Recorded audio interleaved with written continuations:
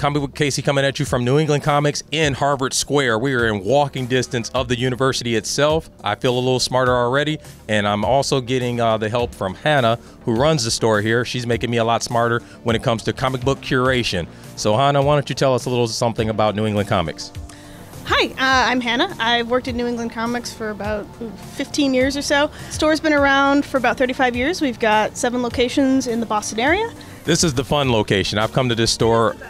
I think so, personally. I feel this is more intimate. Every store has their own personality, and part of it's the employees, part of it's the customers. So in Harvard Square, we have our own unique flavor. We have a store in Coolidge Corner, which is in Brookline. It's not that far away.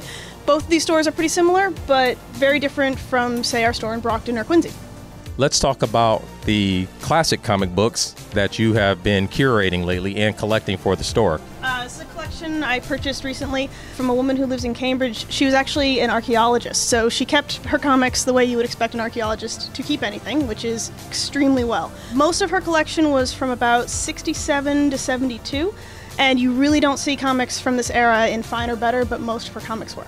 You're pretty much in the comic book curation business now when you're collecting books of this nature. These are all Silver Age primarily, correct? Yeah, late Silver Age. For the most part, we're looking for Silver Age, Golden Age, and we pay the most for those comics. Newsflash, I did buy a couple of these books a couple weeks ago when I was in town. Am I going to get a 50% discount?